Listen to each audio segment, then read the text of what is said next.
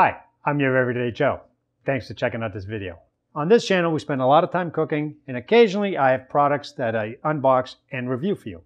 Today's unboxing video is going to be for the Ninja Foodi NeverStick Premium Cookware set.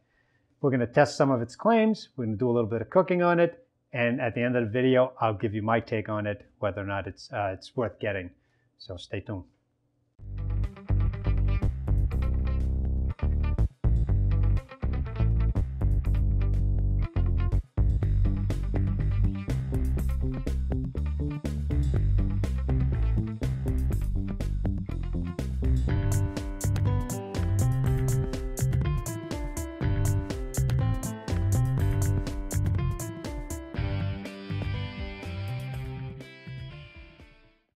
So I've been in the market for a new cookware set. Mine are getting kind of old and ratty, so I decided to go to Bed Bath & Beyond and get me a new cookware set. So I decided to go for this huge Ninja Foodi NeverStick Premium set. This is a 10-piece set. They do have a 13-piece set, although it's about $100 more. This one here cost me about $299. That was the retail price. But yes, because it's Bed Bath & Beyond, I did use the 20% off coupon that they mailed us. So I saved about 60 bucks on that. So let's take a look at this box here. So basically you have 10 pieces in here. You've got an 8-inch fry pan, 10 1/4-inch fry pan, 1.5 quart saucepan with a lid, 2.5 quart saucepan with a glass lid, a 3-quart saute pan with a glass lid, a 6.5 quart stock pot with a lid. So you've got lids for everything except for the 8-inch fry pan. It also it's good for your electric ranges, your gas ranges, your glass ceramic ranges, and induction. So it's got the stainless steel bottom plate for induction. It says it's safe up to 500 degrees. So let's take a look at some of the side shots here. Okay, and I'll put them up on the screen for you. So you have premium quality cast stainless handles, hard anodized, yay. Stainless rim glass lid. So you have a glass lid with a stainless rim around it. All right. Okay, and so it looks like it's pretty heavy duty stuff. So. You know, and I've seen the commercial, and if you've seen the Ninja Foodi commercial for this pot, go ahead and comment at the bottom. Let me know, and let me know what you think, or maybe if you went out and bought it too. Let me know what your thoughts are on it too. So let's take a look at this side here. Again, steel handle, glass rim with the stainless steel rim. NeverStick lifetime guarantee. Whoa, that's got to be cool. But wait a second. You know, lifetime guarantee. There's a little fine print here at the bottom. It says, when used as directed, the lifetime is based on 5 years of use. So it's not your lifetime, it's the lifetime of the pan, which they estimate to be 5 years. So that's something to keep in mind. But 5 years is pretty good amount of time to cook it every day, to use every day. Let's see, what else do they claim on this box? We proudly guarantee the non-stick performance for the lifetime of your cookware because it never sticks, chips, or flakes. Well, that's yet to be determined, my friend. All right, let's see what else we have here. Okay, well, you know what? Let's just get into the box. So what I'm going to do is I'm going to unbox it, take everything out, and I'll show you what came in the box and what my initial thoughts are on it. All right, so I've already taken everything out of the box, as you can see. Actually, it was packed really well. I've got to say that they really spent some good time and good efforts packaging everything. Everything was wrapped in plastic and with cardboard in between each layer and each piece. So it was actually packed really well, nice and tight in the box. It wasn't shaking or banging around in there. So let's go through what we have here. Okay, so these are the two saucepans. You have a 2.5 quart saucepan and a 3-quart saucepan, both with the lids. So, and the lids, they feel really heavy duty, nice and tight. They don't jiggle or anything. They don't feel loose. The handles on these pots, really sturdy. They feel really strong. They've got nice thick rivets on the inside there. Goes all the way through. It's got stainless steel base here for your induction heating, and also feels nice and thick. So if you're using a gas stove or electric stove, it should conduct the heat really evenly. But we're going to test that out anyway. I'm going to test it on the stovetop. So they feel really good. They feel really heavy duty. Now, when I was in Bed Bath & Beyond, I did match them side by side with some of the other pots and pans. Some from Emerald Lagasse from Food Network, also the Barletta versions. And I'll tell you, these are much heavier, much thicker. They feel like they're really premium quality, really heavy duty. So they do feel really well. The other ones, they felt like I could possibly, bend them and crush them by hand. They may be pretty well made. I don't know, having used them, but just side by side view, and when I was picking them up, big difference in weight, weight quality and thickness of the material. So that's why I decided to go with these. So the other thing I noticed is they put the cardboard between them, and they do recommend, if you're going to stack them, to put paper towels in between. So what I did was I just saved the cardboard that it came with, seeing that it fits perfectly, so you can just stack them inside each other nicely. Your 6.5 quart pot here, lid fits on really nice and tight, and it is good size. I mean, feels good too. I mean, again, all the rivets, I mean, really beefy, really heavy duty. So it feels really good. So I'm going to keep all the cardboard inside of them for stacking purposes, if I'm going to put anything else in them. You have your big pan here. I mean, honestly, I wish that this was a little bit bigger, a little wider. I like nice wide pans for stir frying. The usual pan that I have an old Tefal titanium, I believe. It's much bigger. It's probably a 14-inch or 16-inch pan, really nice, high tops. But this one here feels very sturdy, very good. So that's the initial view of it. The material does feel rough a little bit. It's not really super smooth like you're used to on most ceramic or the dark nonstick material. This feels more rough, but it's supposed to be nonstick. We're gonna test that out. So let's see what else came in here. So we have a using care guide. Pretty simple, pretty basic stuff. And we're gonna look at some of these features here. It says compatible with all cooktops. Same thing on the box. Cookware and lids are dishwasher safe. Safe for use with all utensil materials, including metal. Oven and broiler safe up to 500 degrees. No PFOA, lead-free, and cadmium-free. Good to know. Now, going through this, I also noticed that there's another section that because I was kind of wary about the safe for use with all utensil materials, including metal. I mean, they specifically said metal, so I was kind of wary about that. But under the utensils section here, it goes on to say that never use sharp instruments such as knives or forks or appliances such as electric mixers to cut or do anything in the pots and the pans in the cookware. So definitely, keep reading when you see that. You want to get in there with a knife, you're going to damage the material. Even though I've seen the commercial and they went in there with scouring pads and maintained, I really don't want to do that to my cookware. But if they claim that it's going to hold up, time will tell. Now, Bed Bath & Beyond does give you a 90-day return policy. That's what it said on the receipt. So I'm going to test this out for the next 90 days and see, if it holds up and what comes out of it.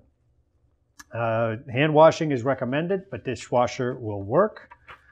And then you have this one pamphlet. Really, nothing else came in the box for first use.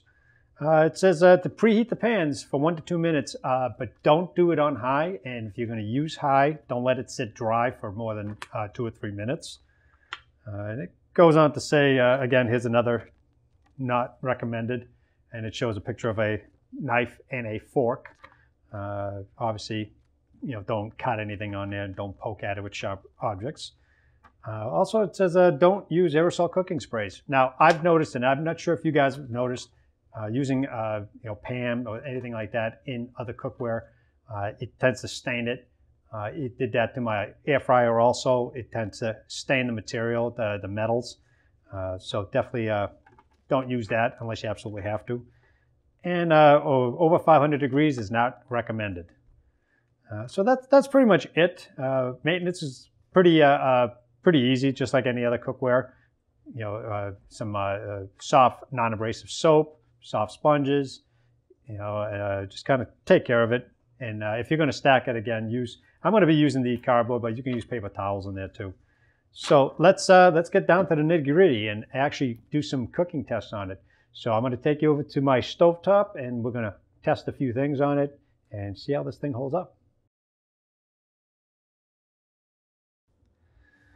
Okay, so we're just going to put it on here. Put it on medium because it says not to preheat on high. So we're going to let it heat up for 1 to 2 minutes. All right, so now I'm preheating the pan on medium heat for about a minute or two as they recommended. So I've got my trusty infrared thermometer here. We're going to test the heat before I put anything in it, just to make sure that it's pretty even. So let's turn this on. Okay. All right, so if you can see the red dot, okay. You can see the red dot here. It's 293, 297. Okay, a little bit of a cold spot here. Okay, 297, 287. So, I mean, it's a little cooler here by the handle, right here. It's a little cooler. So, go to the far side. So, it's almost about 15 degrees cooler. And that might just be because the handle is drawing some of the heat away. So, we're gonna give it another second or two. So, we're at about 320 degrees. It's holding temperature pretty good. So it's pretty even, about 10 degree, 15 degree difference between where the handle is, which seems to be the coolest part, which I'm assuming the metal is probably drawing some of that heat, the metal of the handle. The handle is not hot at all here, although it is kind of warm over here where the forks are. I can feel the heat from there, and that's probably where it's drawing some of the heat from this area here. But the handle itself, I mean, I'm holding it, not a problem at all. So it's staying pretty cool. So that's the first test.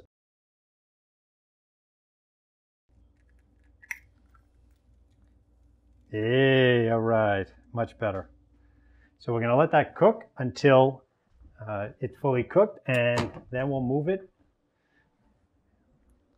Let that cook until it's fully cooked. So I'm gonna keep the camera on there until it's done, and we'll give it a shake and see if we can shake it loose without using the spatula.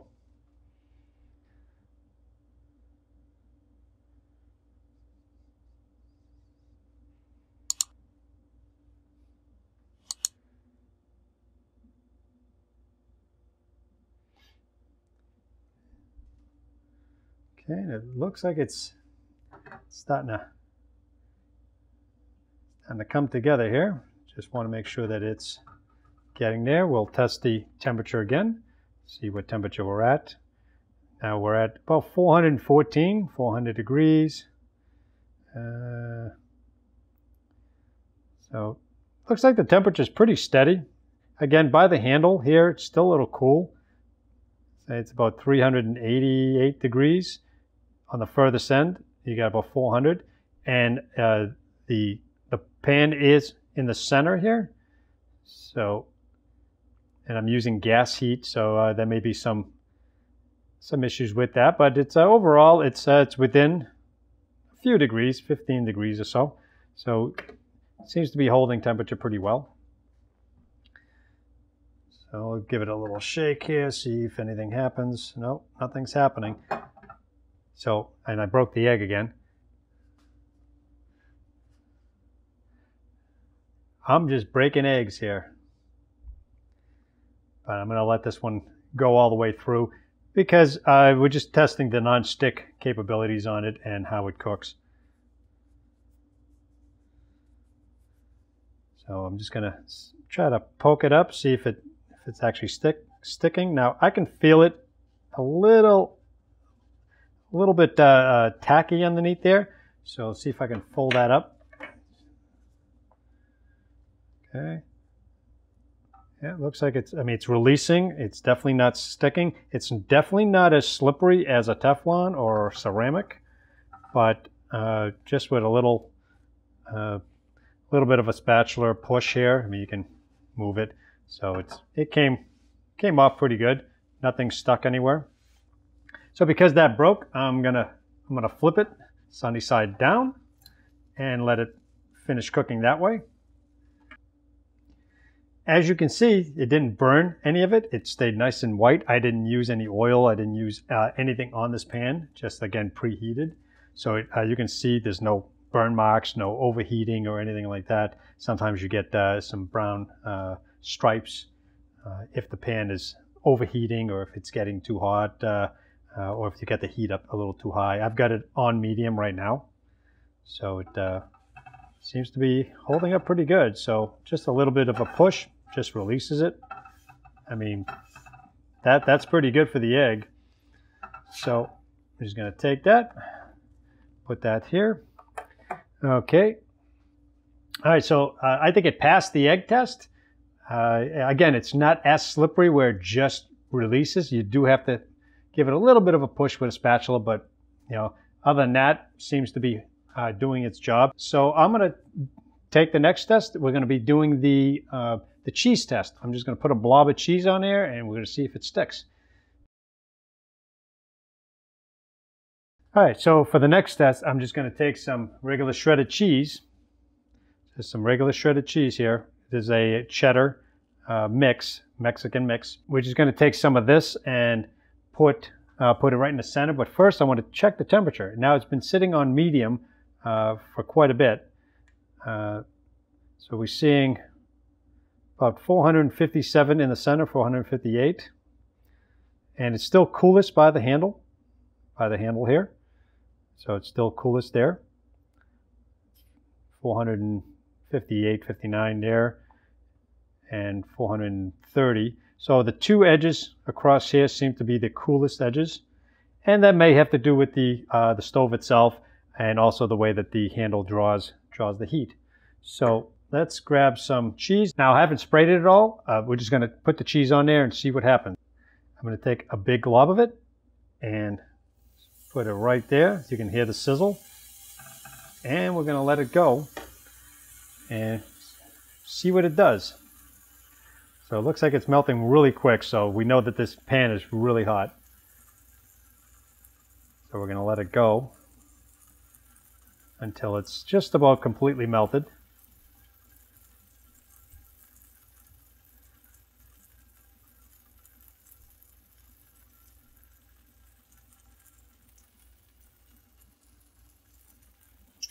All right, we're almost there. You can see the edges over here starting to brown, all the other pieces here.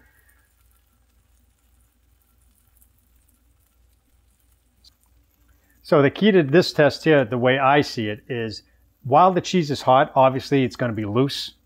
I want to wait till it cools off and see if it actually sticks. Now, if you want to take a look down here, just to make sure, if you see the pieces, it's kind of releasing nicely, like that.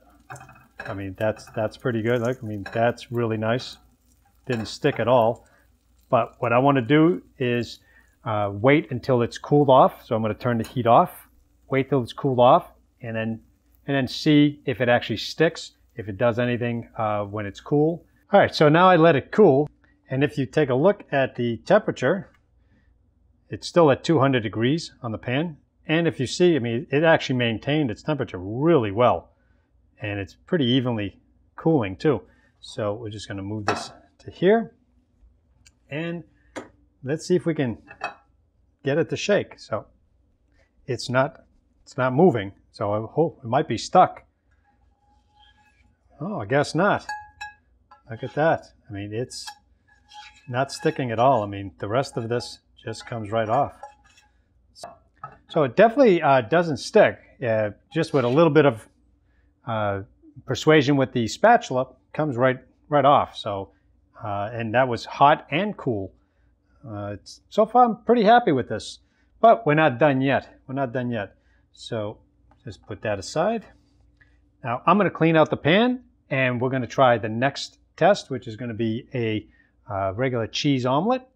I'm going to cook that up and see how it, what color it is. Because sometimes if the omelet turns different colors in different areas, you have hot spots. So we're going to see if it holds a nice white or yellowish color on it. Similar to the way the egg was. I'm expecting the same kind of result where it stays nice and clean. So I'll bring you back when I clean out the pan. I'll preheat it, and we'll see what the omelet does. All right, so I've cleaned the pan out and I've preheated. So we are at 427, 420 degrees here. So 430 and rising. I'm on medium. So I'm just going to make a quick omelet. This is going to be just a cheese omelet. I just put a little bit of milk with 2 eggs, some salt and pepper, a little bit of onion powder, garlic powder. I haven't seasoned the pan at all. It's a dry pan. So we're just going to give it a little beat here and see what comes out. All right, so let's just pour it in there. Nice, and that is working quickly. So I'm going to turn the heat down a little bit and get the edges going. Okay. And we're going to let this sit for a little bit until the edges start coming up. So as you can see along the edges here, it's already starting to pull away.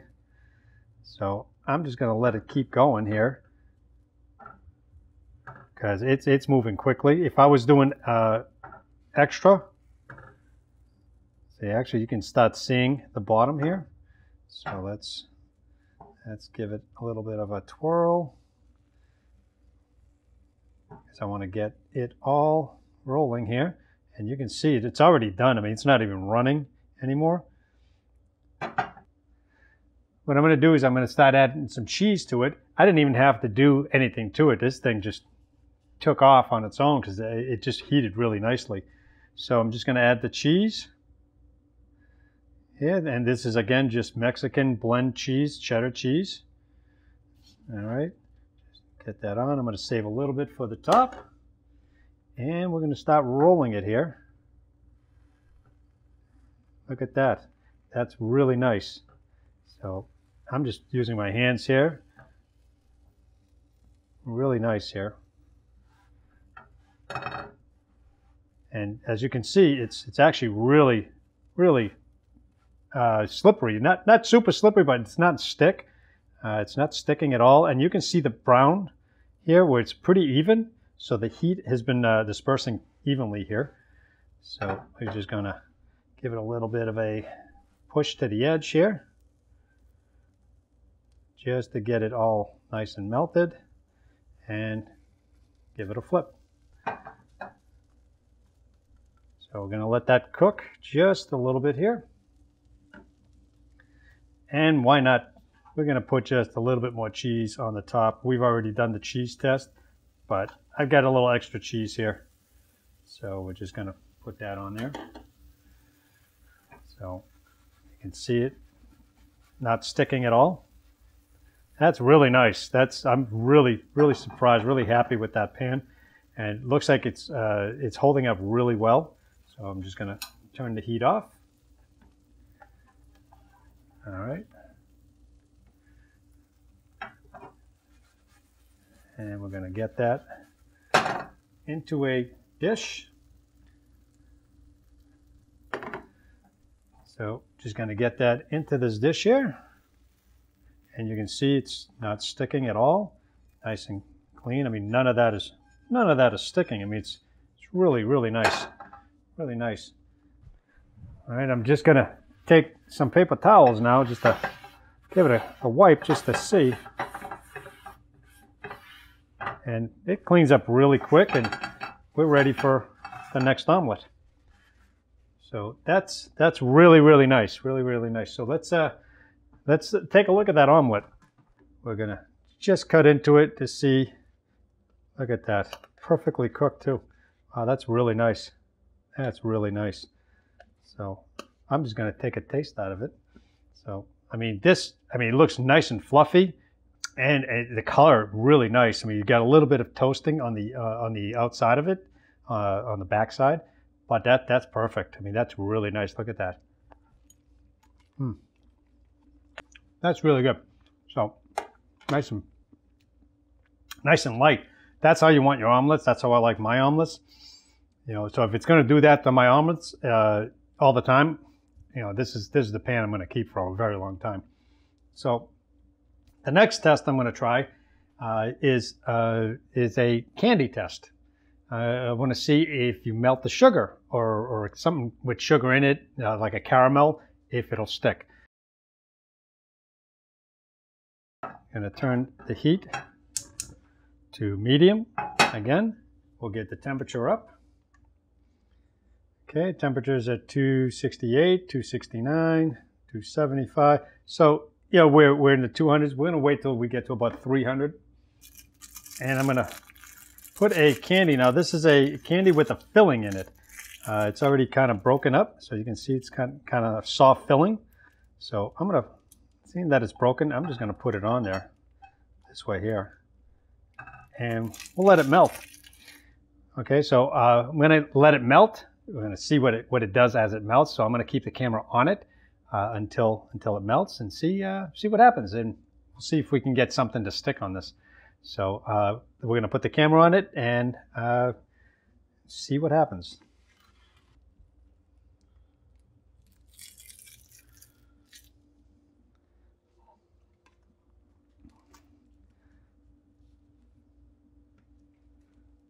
All right, so I let the candy cool, and let's take its temperature. All right, we're at 200 degrees, so cool enough. Cool enough. I mean, it looks like it's, you know, it's probably going to stick somewhat. So let's see. Took my damn thing.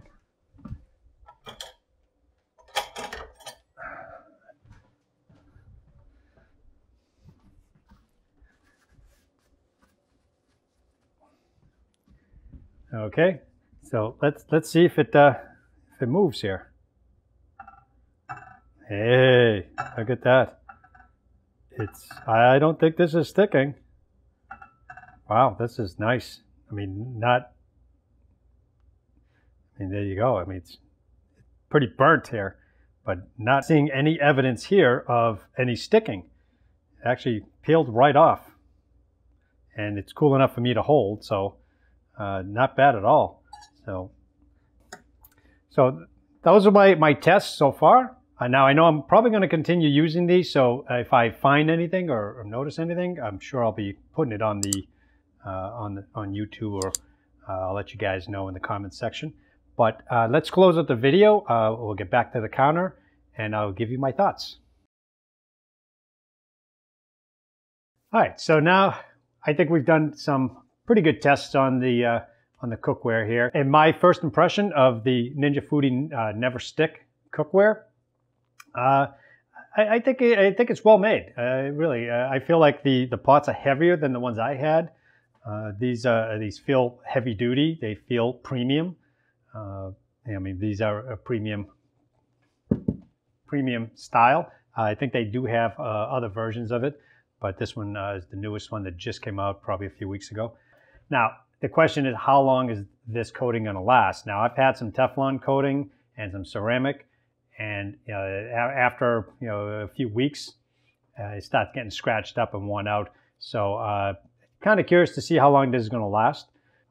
Now, I did notice one thing. We did experience a little bit what sounded like crackling noise during the original preheating of one of these pots. I think what it was is the lid, because we were using the lid on it, because I could hear it on the lid. It was probably the expansion of the lid, the way the folds are, probably expanding with the heat against the glass. I didn't notice any cracks or anything peeling. Cleanup is fantastic. I mean, even washing it in the sink by hand, just a little soap and water and a soft sponge, and that pretty much took care of it so far. Right now, looks like it's holding up, initially, but the only time is going to tell how long this is going to last. Currently, for this specific product, the receipt said 90 days, so I'm going to use these for the next 90 days, and if I come up with anything, you betcha I'm gonna put a follow-up video on it. I think, my opinion, these are definitely worth it. If you're in the market to get these, I'll leave some links at the bottom. These are my Amazon links. If you guys have any questions, any concerns, or anything you want to see me try with these, let me know in the comments section. If it's something that's doable and safe, I'd be happy to give it a try. And we appreciate you watching. Hope you enjoyed this unboxing and review, and we'll see you in the next video. Thanks.